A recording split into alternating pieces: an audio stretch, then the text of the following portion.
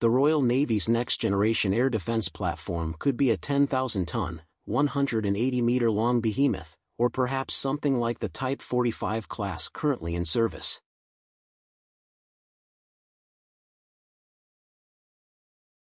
Citing from the Naval Technology website, the UK's planned Type 83 warship program will develop the Royal Navy's next-generation air defense platform, replacing the existing Type 45 class and introducing a range of new capabilities, with the ships likely to include ballistic and hypersonic missile defense and laser-directed energy weapons (LDW).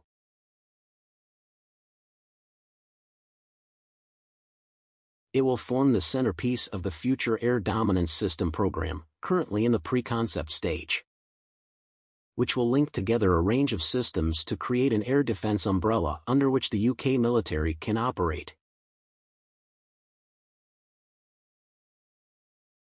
The UK's previous Conservative government said earlier this year that the current plan was for the first in-class Type 83 air defense destroyer, which would replace the current Type 45 class, to enter service in the late 2030s.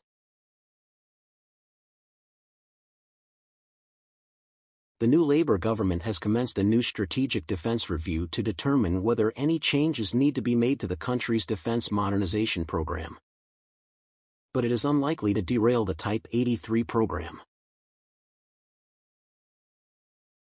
With the prospect of entry into service still some 14 to 15 years away, it is likely that the development of the Type 83 is not necessarily a matter of urgency, with a decade and a half to go from pre-concept to reality. Furthermore, the risk mentioned above that the Type 83 warship will not replace its predecessor, the Type 45, one-for-one when it is completed, is a real possibility.